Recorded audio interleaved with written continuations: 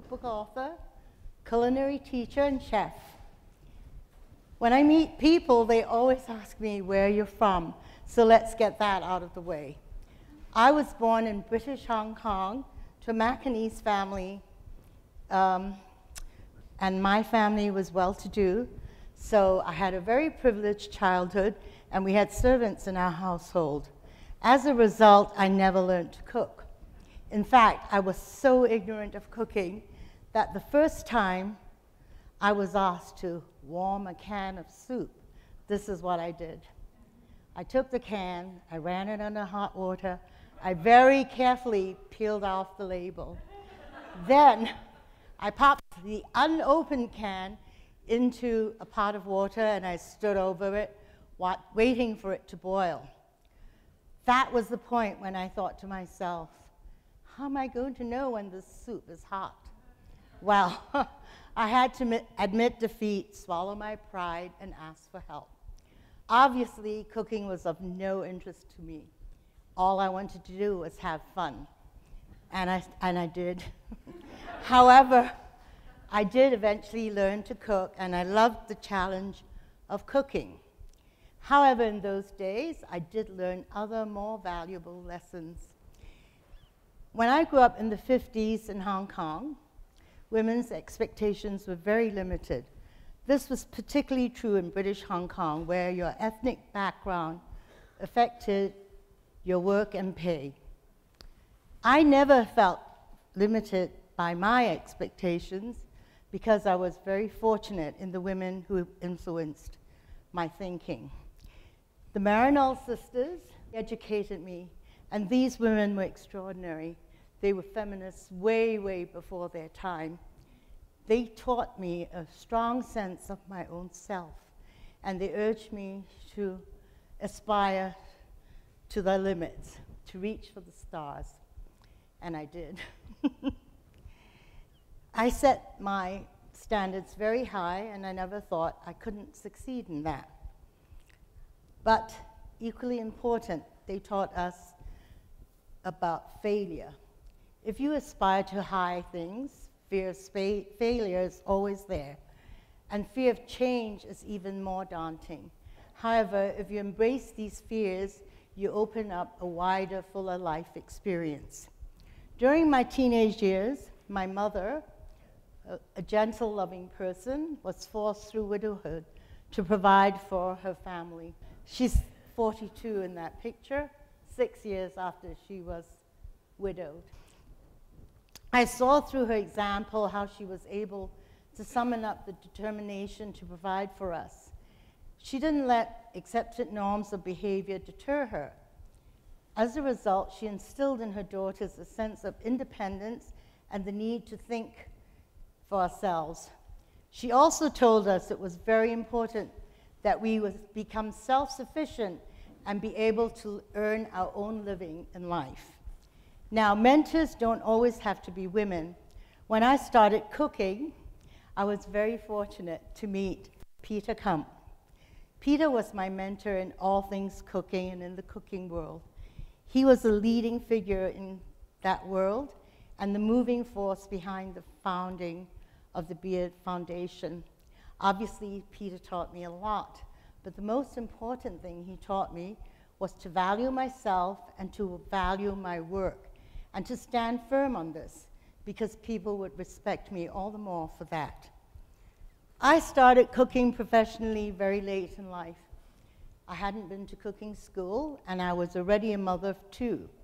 I had spent my working life in the corporate world. My first job in Hong Kong was for BOAC, now known as British Airways. I started as a lowly clerk, and I worked my way up to being the private secretary to the advertising manager for all of the eastern routes. This was quite an important job. It required a lot of independent thinking and initiative. And I guess I was pretty good at it, because when I quit to move to England, my ex-boss, who was now my superior at the Home Office, immediately telexed and offered me a job in London.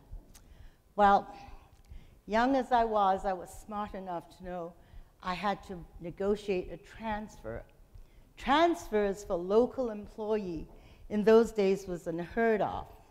But I stood my ground, so I got my transfer, and they also threw in a free ticket all the way to London. I guess in those days I had already developed a very strong sense of myself. Over the years, I've worked in different offices in different countries all over Europe. I even did a short stint teaching English at Berlitz in Caracas, Venezuela. I met many people that I liked, and some of them have remained my friends to this day. But the work that I did didn't really challenge me. So I quit that world and went into cooking. And when I did, I never thought I couldn't succeed, even though I never went to cooking school. But I knew about food, and I knew how to cook, and I knew my food tasted good. Along the way, I also knew I wanted to achieve something valuable. When I began my career as a chef, I thought my life's work would be all about cooking and food. And when I opened my restaurant, I thought the food would be the star. I'm not here today to teach how to julienne a carrot or to talk about my achievements in food. What I want to talk about is something that's very close to my heart, and I'm very proud of it. And that's the positive influence I was able to bring to the young people who worked for me. I know I'm blessed to have my background, and today I'm seen as a strong and powerful woman. I've watched many changes for women over the years, and women have risen to more and more empowerment. However, I was struck by the fact that I didn't see this empowerment in my young colleagues. They didn't seem to have a strong sense of themselves, and this resulted in low self-esteem. I wanted these young people on the threshold of life to dream big, to realize their potential, a chance they may never get again. I wanted them to learn to recognize the self-worth within them, the self-confidence that they all had. And I wanted them to know that fear of failure should not deter them from taking these chances, because a sense of self would be the key to their achieving what they enjoyed doing, to their success, their happiness, and possibly even their ability to change the world. The world was their oyster. I wanted these kids to grab that oyster, crack it open, and swallow it up.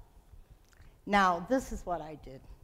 It's very difficult to get young people to open up to you. I knew I had to gain their trust and friendship. So this is what I did. I listened, I empathized, and I encouraged them to talk to me. So as we became friends, obviously, this became easier. So they would talk to me about their dreams, their aspirations, and most importantly, their decisions. I encouraged them to look inside themselves at all the positive qualities they already had, the self-confidence within them. And I wanted them to strive to do what would make them happy, because if they did that, that would be the key to their success, the key to their happiness, even the key to their possibly changing the world. I praised and supported every move they made, and I didn't discourage them. Over time, I'm happy to say, I was lucky enough to help a few young people. There are a few of them sitting right here. But my example is not someone in this audience. This was a young woman I was mentoring through a culinary group. As a young girl, she had left her home in England and traveled all over the world independently and extensively, ending up in New York, where she married and started a family. Here was a woman who should have been brimming over with self-confidence. But there's always the possibility of the edge of your self-confidence being taken away from years of being a homemaker. I know this because I was a homemaker for many years myself. When I met her, she had taken culinary classes and she wanted to be a teacher in the public school system. I had my doubts about this choice, but I helped her with networking, and I encouraged her, and I even arranged an interview for her with someone in the public school system. This interview was really enlightening. She came away knowing just how much work was expected of her and just how little the pay would be. Talking about money is always difficult. So I had to gain her trust and friendship. And over time we did, at which time I asked her to evaluate the monetary rewards she would get from teaching. I learned that money was not essential to her, but it was a factor. Was this a factor in her placing a market value on her self-worth? And was this something she really enjoyed doing? I realized that the money she would be able to earn on the marketplace would affect the judgment of herself, of her own self-worth. So with this in mind, I gave her a present of a gift to spend a whole day working with a food stylist. I didn't know she had any talent in this field, but I thought she might enjoy it. Well, she came away inspired and motivated. She had found her vocation. She realized that being a food stylist was going to pay her a lot more money. This was a lesson that was very valuable, because when you set a price on your ability in the marketplace, that is very self-assuring. I'd learned this myself many years ago. Today, she's a very successful food stylist. She loves her work. And recently, I saw her, and I couldn't believe how she had become this new, confident, independent woman. As you can see, it doesn't take much. Any one of us can do what we can to influence the young people in their lives. It doesn't matter what your profession is, whether you're a cashier, a car mechanic, or a CEO, whatever. We all have the opportunity to influence the young people we meet every day. These simple steps worked for me, and I know they will work for you. There's Jill.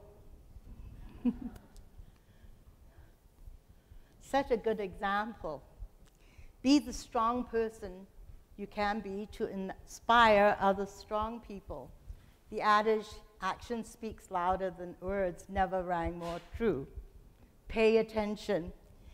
We don't pay attention because we all have busy lives, and we never really stop and pay attention to the people around us. Empathize with their concerns. Empathy doesn't have to mean long hours talking. A smile, a nod, a little pat can indicate to someone you know exactly how they feel.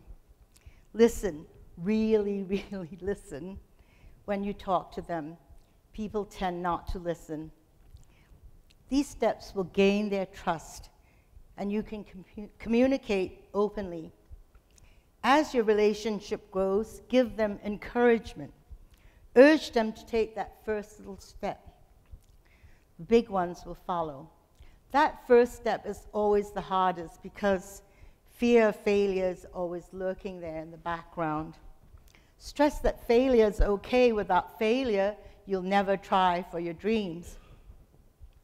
Acknowledge that change is frightening, but it can be very exhilarating.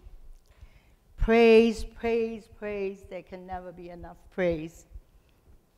Maybe the people I've helped won't remember me as fondly as I remember my mentors, but that doesn't matter, because the influence you bring on their lives not only helps them, it changes your own life for the better.